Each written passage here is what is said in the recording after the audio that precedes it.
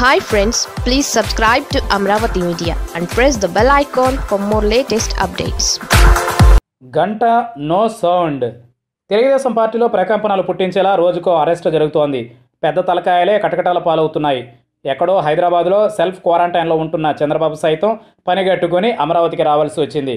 ఇక కరోనా తరువాత కనిపించకుండా పోయిన తమ్ముళ్లంతా ఇప్పుడు బయటకు వచ్చి హడావిడి చేస్తున్నారు. టీడీపీ నేతల అరెస్టులు అన్యాయం, అక్రమం అంటూ రాగాలు దీర్ఘాలు తీస్తున్నారు. ఇంత జరుగుతున్నా కూడా మాజీ మంత్రి గంటా శ్రీనివాసరావు మాత్రం సైలెంట్గానే ఉండడం విశేషం. ఆయన బయటకు రావడం లేదు. మీడియాకు కనీసం తన స్పందన తెలియజేయడం లేదు.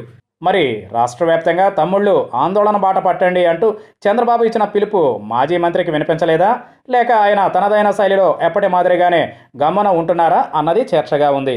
విశాఖకు చెందిన 3 టీడీపీ ఎమ్మెల్యేలు, మాజీ మంత్రులు జగన్ సర్కార్ మీద కారాలు మిరియాలు నూరుతూ ఉంటే గంటా వారు మాత్రం నో సౌండ్ అన్నట్లుగా ఉండడం విడ్డూరమే.